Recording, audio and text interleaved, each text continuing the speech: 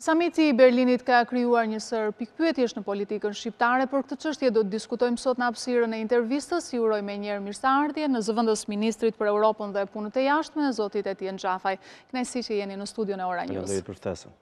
Ashtu siç e theksova, në dy mënyra të ndryshme është pritur samiti i Berlinit në Shqipëri dhe jo vetëm, edhe mediat ndërkombëtare botërore kanë shkruar për të, por kur i referojmë Shqipërisë, i referojmë deklaratës u bërë nga kryeministri Edi Rama dhe më pas edhe aktorëve të tjerë politik të opozitës.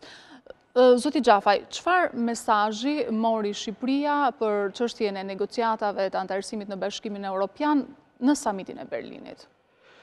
Mesazhi i samitit, thënë nga dy liderët që e drejtuan atë samit dhe që thirrën atë samit, pra presidenti i Francës dhe kancelaria gjermane, dhe gjithashtu Jehona që ai gjeti qoftë edhe nëpërmjet fjalëve të komisionerit Han, është diçka shumë e lehtë për t'u lexuar nga të gjithë ata që shikojnë. Pra nuk ka ndonjë nevojë të madhe për interpretim. Fakti pastaj që thuhet nga kryeministri jon dhe riinterpretohet nga palët cilat e kanë nxjerrë veten jashtë sistemit dhe kërkojnë të rifaktorizohen duke krijuar probleme që nuk janë është diçka komplet tjetër. Ajo që u ritheksuan në samit është perspektiva europiane e të gjithë rajonit. Ajo që u theksua po ashtu në samit ishte që Shqipëria dhe Maqedonia kanë bërë hapa të vendosur përpara. Në rastin e Maqedonisë Veriut, ndryshimi i emrit pas në marrëveshjes së Prespës dhe negociatave me Greqinë. Në rastin e Shqipërisë u theksua gjithë procesi i reformave strukturore dhe në veçanti u dha fokus i veçantë mbi reformën në drejtësi. Pra, mesazhi që doli nga i samit, i cili nuk ishte një samit i cili, po të shikonim para organizimin e tij, kishte marrë përsipër që të vendoste vulën finale, pasi të gjithë e dim që janë 28 vende në Bashkimin Evropian, të cilët do të votojnë në Këshillin e Ministrave të Jashtëm për këtë proces, pas referencave dhe sugjerimeve që do t'ju vinë nga progres raporti i komisionit. Por samiti bëri atë që kishte marrë përsipër të bënte. Pra, të ulte gjithë palët në diskutim, qoftë për të ardhmen e Ballkanit, qoftë për perspektivën evropiane të gjithë vendet të Ballkanit perëndimor, dhe qoftë për ato që janë disa nga çështjet kryesore, qoftë që janë zgjidhur dhe janë suksese, siç është e gjithë marrëveshja e Prespës, qoftë ato që janë ende për të zgjidhur, siç është çështja e rifillimit të negociatave mes Kosovës dhe Serbisë.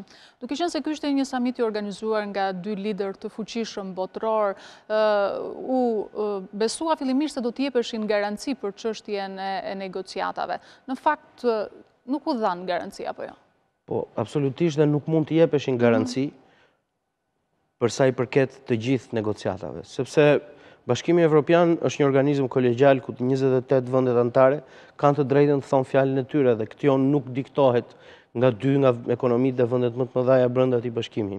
Do të ishte pak e çuditshme sikur të ndodhte kjo gjë dhe të jepej garanci në emër të 24 palëve të tjera të cilat nuk ishin në atë tavolinë, duke qenë që ishte edhe Slovenia edhe Kroacia në atë tavolinë.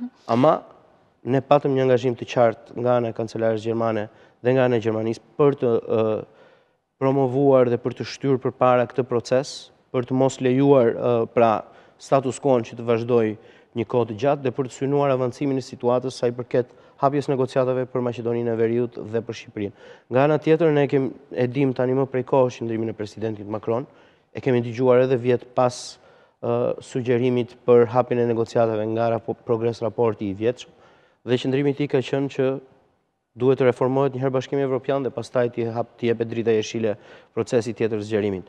Qëndrimi i Shqipërisë për sa i përket kësaj nuk ka ndryshuar absolutisht në asnjë moment. Pra ne jemi gjithmonë që këto janë dy procese të cilat mund të ndodhin paralelisht dhe fakti që hapja e negociatave për Shqipërinë dhe Maqedoninë e Veriut mund të ndodhin qershor, absolutisht nuk parashikon që do të ketë një valë të re zgjerimi, përkundrazi, do t'i vëj këto dy vende ashtu siç janë Serbia dhe Malizi në rrugën drejt antarësimit të plotë të BE-s, i cili në rastin më të mirë do të merrte 8 vjet të tjera sipas llogaritjeve me antarësimet e mëparshme, por që do të jetë një proces i cili do të tregojë vetë progresin e tij, sepse është i ndërtuar në atë mënyrë. Pra, sërish deadline-i mbetet qershori, sepse po t'i referohemi disa burimeve të Deutsche Welles, të CDU-s dhe të CSU-s, më konkretisht është thënë se vendimi për hapjen e negociatave për vendet kandidate përfshirë edhe Maqedoninë e Veriut edhe Shqipërinë, ndoshta do të shtyhet në muajin shtator. A ka të dhëna Ka pasur edhe një artikull tjetër sot nga Financial Times, i cili ka thënë diçka në këtë drejtim. këto nuk janë të dhëna nga burime zyrtare. Argumenti që përdoret nga të dy artikujt është që ka një distancë, ka afat shumë të shkurtër kohor që nga publikimi i progres raportit deri tek vlerësimi dhe votimi në Këshillin e Ministrave.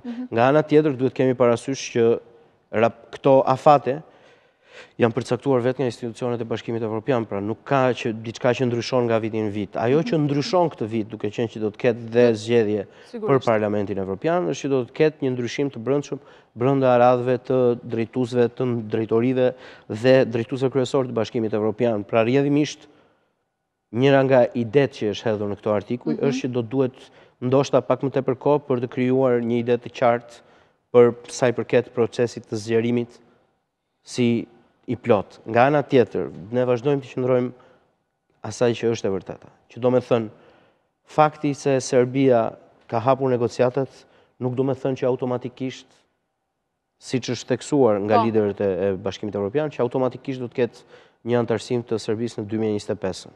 Kjo është marrë si datë duke parë të gjithë proceset e mëparshme dhe duke vlerësuar ato që kanë qenë procedurat e antarësimit për vendet e ndryshme. E njëjta gjë vlen edhe për Maqedoninë e Veriut dhe Shqipërinë. Pra ne nuk po synojmë që të bëhemi tani antar të Bashkimit Evropian. Ajo që po synojmë është që të kemi një vlerësim qoftë për rrugën dhe avancimin që është bërë nëpërmjet reformave të viteve të fundit, qoftë edhe për sakrificën që kanë bërë qytetarët shqiptar nëpërmjet atyre reformave. Sepse nuk duhet të harrojmë që nuk ka asnjë qeveri që i bën gjërat vetëm. Janë gjithmonë qytetarët ata që i mbështesin apo jo. Dhe në këtë rast ne kemi një aspirat të qartë të shprehur nga më shumë se 90% e qytetarëve shqiptar për këtë proces që të vazhdoj. Rrjedhimisht, synimi jonë është gjithmonë që të kemi një përparim dhe të ndizet ajo dritë në fund të tunelit, e cila do ta qartësoj dhe është më tepër një shpallje hapja e negociatave, që aspirata e këtyre vendeve do të realizohet dhe do të materializohet me antarësimin e plot, në përfundim të negociatave dhe në përfundim të përputhshmërisë të plot ligjore dhe administrative me aki komunitar. Dhe me që jemi pikrisht të ky moment, dua të kujtoj një deklaratë të ish zëvendësdimës sekretarit të shtetit për Euroazin, Hojt Brian Hi, i cili më herët të shprehur se udhëheqësit e Ballkanit e përdorin çështjen e integrimit për fushat elektorale.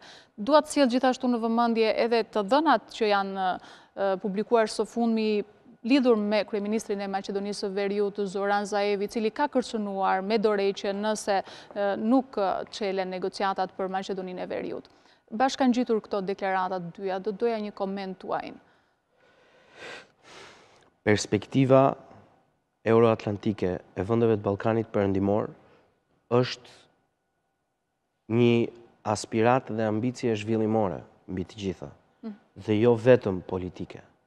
Ka një diferencë shumë të madhe në mënyrën se si këto interpretohen. Në disa raste dhe është diferenca tipike mes politikës dhe politikës jashtme. Politika mendon në terma 4 vjeçar, politika jashtme dhe ajo ekonomike kanë tendencën të synojnë të mendojnë për afate më të gjata, pra për zhvillim të qëndrueshëm dhe për objektiva të arritshëm qoftë edhe në kohë. Tani nuk diskutohet që ka një histori të gjatë dhe Ballkani është pjesë e Evropës. Në 5 vitet e fundit është bërë një punë e jashtëzakonshme në bashkëpunim mes të gjithë vendeve për të luftuar ato që kanë qenë konfliktet historike dhe për të arritur në një platformë partneriteti të përbashkët, e cila quhet procesi i Berlinit, sepse është filluar nga kancelaria Merkel, ku është shtyrë përpara fryma e bashkëpunimit rajonal, nga ana tjetër dhe ndërlidhja mes njerëzve dhe mes popujve, duke qenë këto parakushte për të evituar krijimin e konflikteve të tjera në të ardhmen. Rrjedhimisht, duke qenë që gjithë vendet e Ballkanit perëndimor, kush më shumë apo kush më pak, pra Serbia ka diku pak më shumë se 55% mbështetjen për antarësimin në Bashkimin Evropian, ne kemi më shumë se 90%, por të gjithë kanë pjesën e madhe majoritare të popullsive të tyre, të cilët kanë një aspirat evropiane. Si e tillë, është e pamundur që të mos përdoret edhe politikisht. Dhe po të shikoni ndryshe nga shumë nga vendet e tjera të rajonit, Shqipëria nuk ka asnjë faktor, forcë apo edhe individ politik që thonë jo për aderimin tonë në Bashkimin Evropian, sepse kjo është ajo që duan shumica e njerëzve dhe duhet materializuar. Por mënyrën se si e shikon qeveria apo shteti këtë gjë, kjo është një sfidë zhvillimore, por gjithashtu një mundësi dhe një potencial të jetë i madh, duke qenë që ne jemi pjesë e Evropës gjeografikisht dhe duhet të bëhemi pjesë edhe këtij unionit të madh ekonomik, politik dhe bashkëpunimi, për të pasur mundësinë që t'ju ofrojmë sa më shumë qytetarëve tanë dhe duke qenë që është aspirata kryesore e qytetarëve tanë. Pra është e pavitueshme që të ketë diskur politik bazuar mbi atë që është dëshira e gjithë qytetarëve.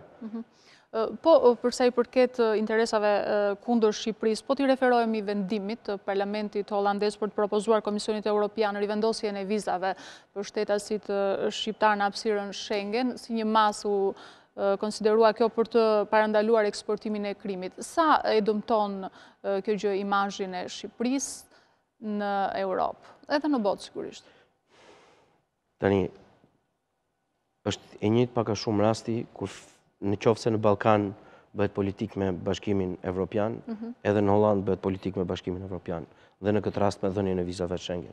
Sepse është marrë një vendim duke presupozuar dhe duke zgjedhur një target shumë të lehtë dhe tipikisht shu ka qenë gjithmonë në histori.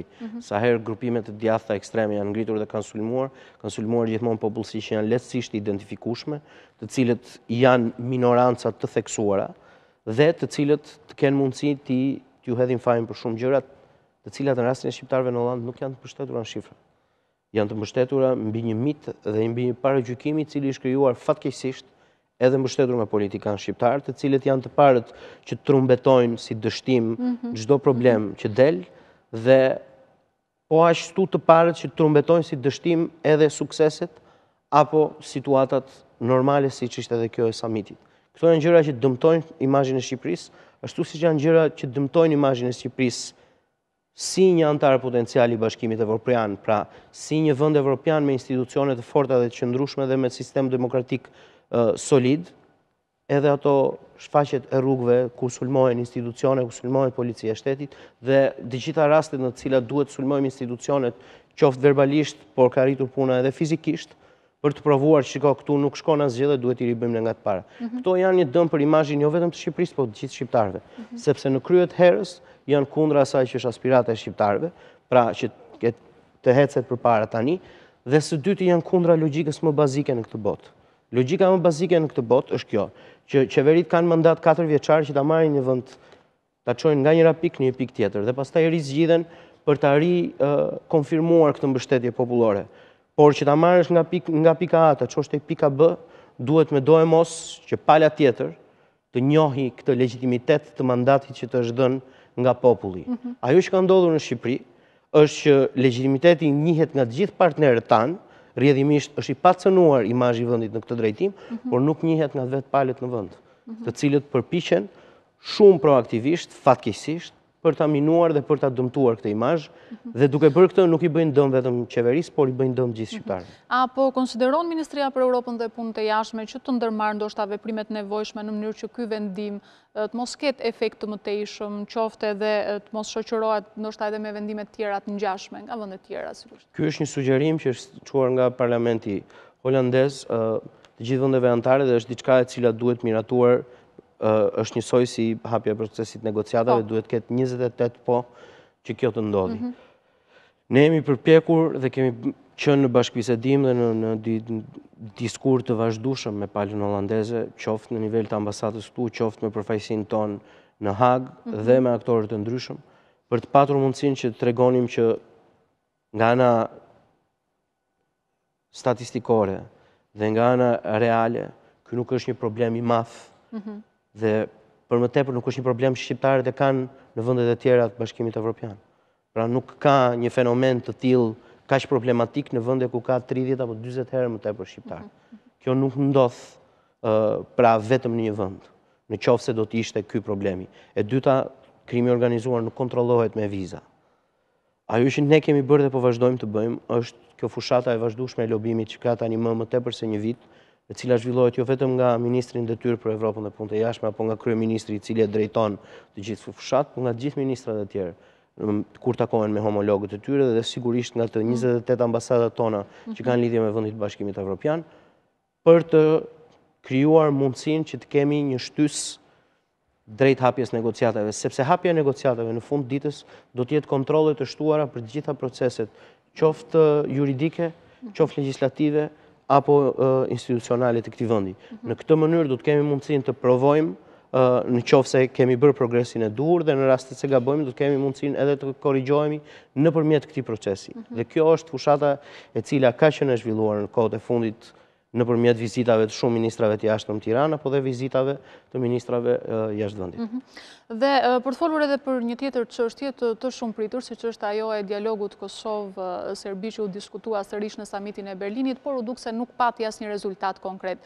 Tani më që samiti i Berlinit përfundoi dhe palët janë ende në qëndrimet e tyre në vijat e kuqe, çfarë do të ndodhë? Do të kemi ndoshta vijim të kësaj periudhës së stagnacionit që ka përfshirë debatin mes këtyre dy vendeve? Pozitivja e madhe në debatin apo le të themi në dialogun mes dy vendeve është që dy vendet e njohin dhe shohin nevojën për të ulur dhe për të rihapur negociatat.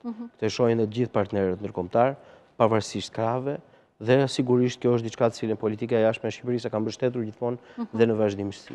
Ajo që është ndarja e madhe është ky parakushti për heqjen e tarifës apo mbajtjen e tarifës 100% për importet e mallrave serbe në Republikën e Kosovës. Shqipëria ka qenë gjithmonë koherente në qëndrimin e saj, sa i përket kësaj. Pra që është e domosdoshme që të ketë një vullnet paralel nga të dyja palët për të ulur dhe për të negociuar mbi të njëjtën fushë e cila të jetë e balancuar nga të dyja krahët, pra jo kundër Kosovës. Dhe rrjedhimisht duhet ta shikojmë që tarifa nuk ka ardhur vetëm si një, le të themi, nismë unilaterale e Kosovës për të dëmtuar mallrat serbe, por që është një reagim ndaj shumë problematikave të cilat kanë qenë dhe kanë ekzistuar në vijshmëri.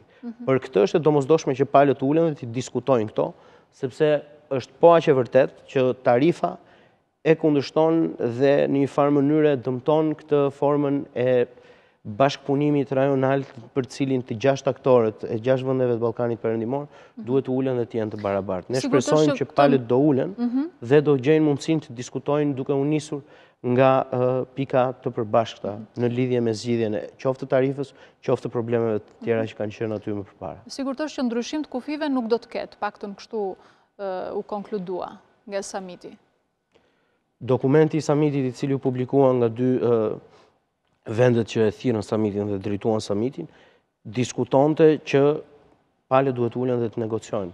Nuk është diskutuar asnjëherë për ndryshim kufish, por është diskutuar gjithmonë që të ketë një vullnet dhe një qëllim për të arritur një kompromis nga të dyja palët, çka do të ishte diçka pa precedent.